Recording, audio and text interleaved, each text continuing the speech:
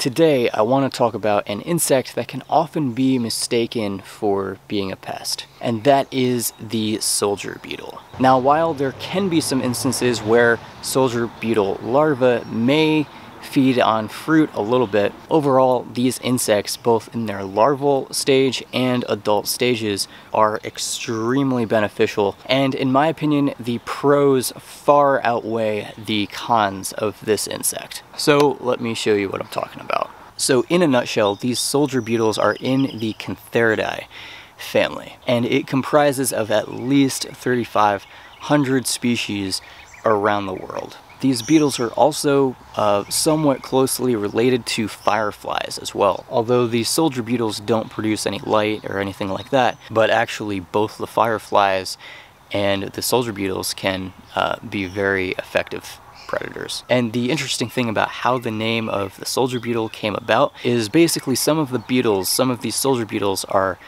bright red and have some black colorations, right? And especially back in the 1700s in North America, it looked pretty similar to the uniforms of the British soldiers at that time. All right, so what are the benefits of these soldier beetles? So the soldier beetles are effective pollinators, right? They will eat pollen and nectar, but they are also, in so doing, very effective at pollinating flowers, right? So that's kind of like a side benefit to their main thing.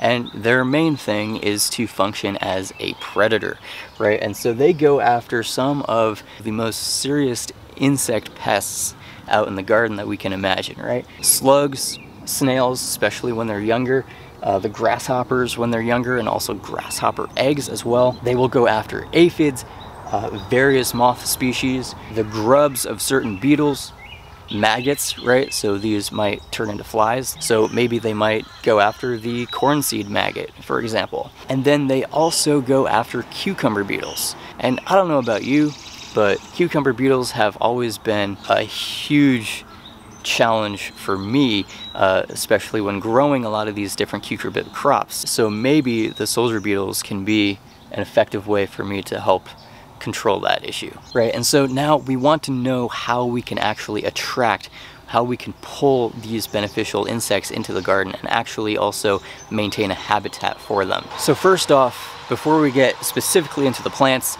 talking about environmental considerations, right? We want to make sure that we have a good ground cover on the soil. The beetle larvae will grow and live well in damp, moist conditions, right? So we want to be able to insulate the soil from the outside air, right? To minimize evaporation and to help boost the water holding capacity to help maintain a more stable environment down in the soil, right? And so the females will lay their eggs late in the summer, early fall. So we want to leave the leaves right in these areas, right? We don't want to rake them up and remove them too much. We want to have at least some areas where we can just leave the leaves on the landscape. So this helps to form a protective layer of mulch. We can also use other mulch materials like grass clippings, wood shavings, and just general plant detritus. The other thing too is old logs, right? So old dead logs can hold a lot of moisture.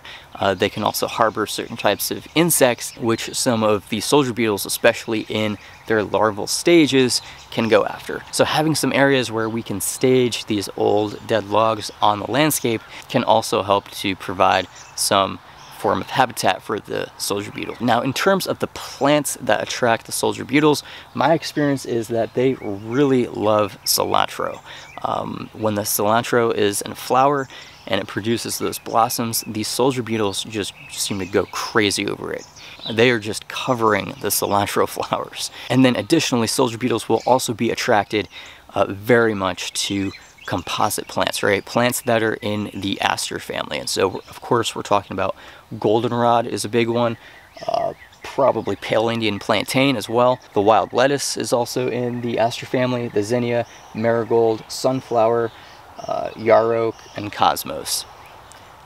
Joe Pye weed might be too, right? And so those are some of the big aster family plants that can attract these beneficial insects. Additionally, they can also be attracted to certain milkweed species and also certain dock species, such as yellow dock. In order to make sure that we have and are maintaining healthy numbers of these soldier beetles on the landscape, we want to make sure that we are not doing two things.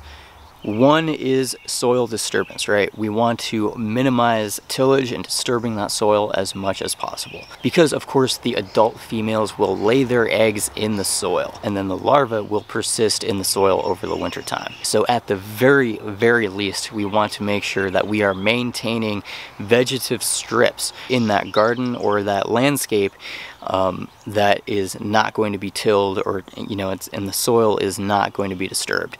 So that will provide the habitat for these, right? It's kind of like beetle banks. And secondly, we want to make sure that we are not using neonicotinoids, right? And a lot of these broad spectrum pesticides. These neonicotinoid compounds are basically based off of this alkaloid known as nicotine.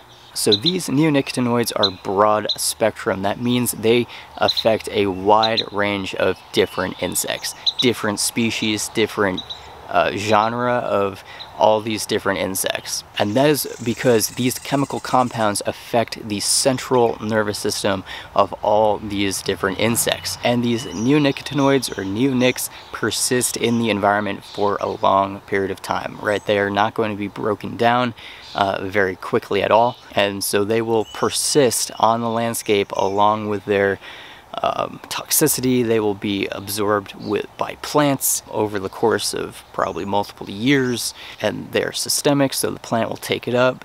It'll go into its roots, its leaves, its flowers, the fruit, all of that. It's just going to affect all these different insects and pollinators. So as long as we are minimizing tillage, and as long as we are definitely not using these neonics, that is the very least we can do to support the lives and the well-being of these soldier beetles, and many other beneficial insects as well.